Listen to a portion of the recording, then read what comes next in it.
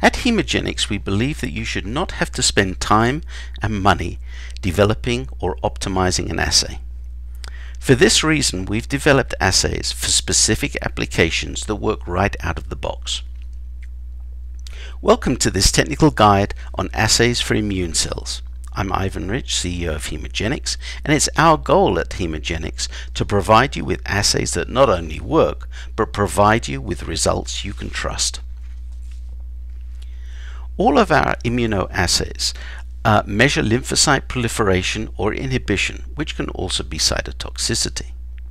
Included are our assays for mixed lymphocyte cultures, also called mixed lymphocyte reactions. All of these assays are non-radioactive. Most laboratories have a plate reader that might be used, for example, for ELISAs. Plate readers can measure absorbance, fluorescence, and some even measure luminescence. We've developed assays for all three types of output. The ImmunoLight assays require an absorbance reader, the ImmunoFluor assays a fluorescence plate reader, and the ImmunoGlo assays a plate luminometer. ImmunoLight 96, ImmunoFluor 96, and ImmunoGlo 96 can be used for numerous applications that rely on lymphocyte proliferation.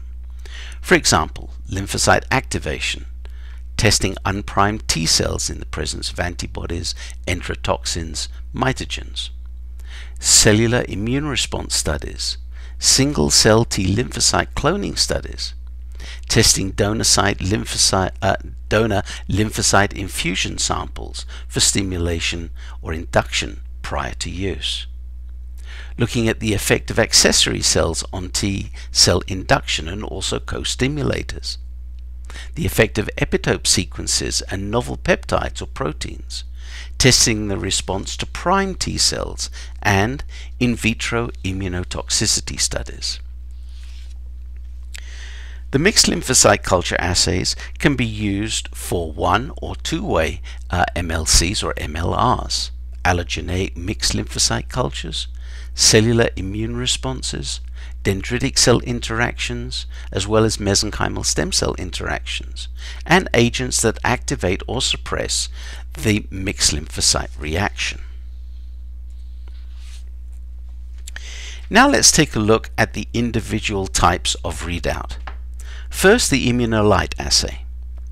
ImmunoLight assays are based on a customized reagent involving an MTS tetrasolium reduction to produce a soluble formazan product that's measured at 490 nanometers.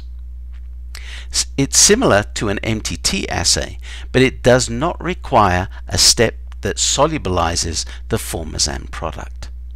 Results can be read between 1 and 4 hours, and plates can be reread at any time during this period. And of course, most laboratories have an absorbance plate reader or colorimetric plate reader.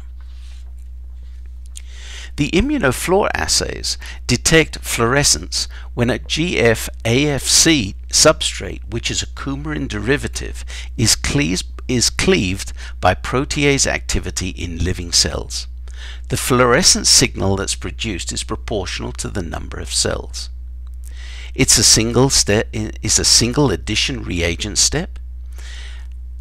The excitation is between 380 and 400 nanometers, and the emission is read at 505 nanometers. Results can be read between 30 minutes and 3 hours. And the assay can be multiplexed using other fluorescent labels, so that you can home in on specific immune cell populations. The assay can also be multiplexed with bioluminescence assays. ImmunoGlo measures the proportional changes in intracellular ATP concentrations when cells proliferate or are inhibited from proliferation. This too involves a single additions reagent step that releases intracellular ATP, which then reacts with luciferin luciferase to produce bioluminescence in the form of light. The light produced is measured in a plate luminometer, and this is read after 10 minutes.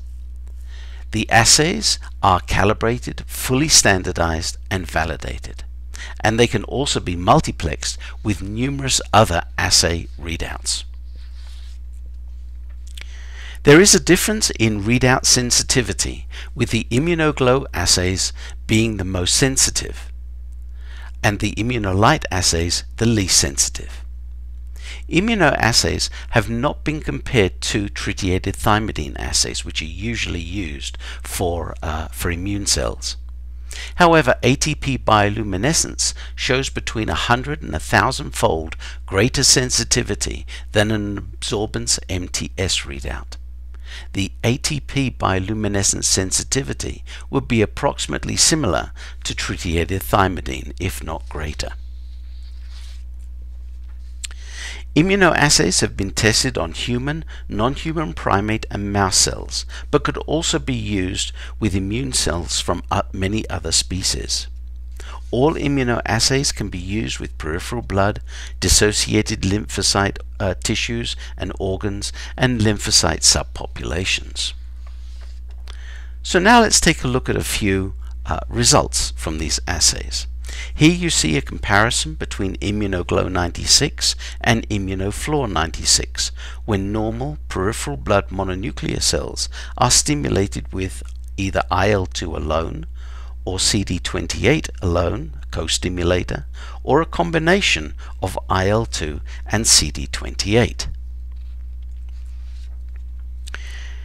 This diagram shows that ImmunoFluor-96 can be multiplexed with flow cytometry to analyze the types of lymphocytes that are stimulated with either IL-2 or CD28 alone, or with a combination of the IL-2 and CD28. Here we're looking at CD4 antibodies conjugated to PE and CD8 antibodies conjugated to APC. This is a comparison between a bromodioxyuridine BudR absorbance assay and ImmunoGlo-96 for a one-way mixed lymphocyte culture. Again, this is using normal human peripheral blood mononuclear cells from two different individuals, donor A and donor B. Normally the cells would be irradiated to inhibit proliferation, but we use mitomycin C to inhibit the proliferation. Both donors demonstrate cell proliferation, which is drastically inhibited by mitomycin C. When one donor, in this case donor B, is inhibited, the cells from donor A are still allowed to proliferate. The difference, however, between BudR and our ATP bioluminescence readout is that the ATP assay is calibrated and fully standardized prior to measuring the samples.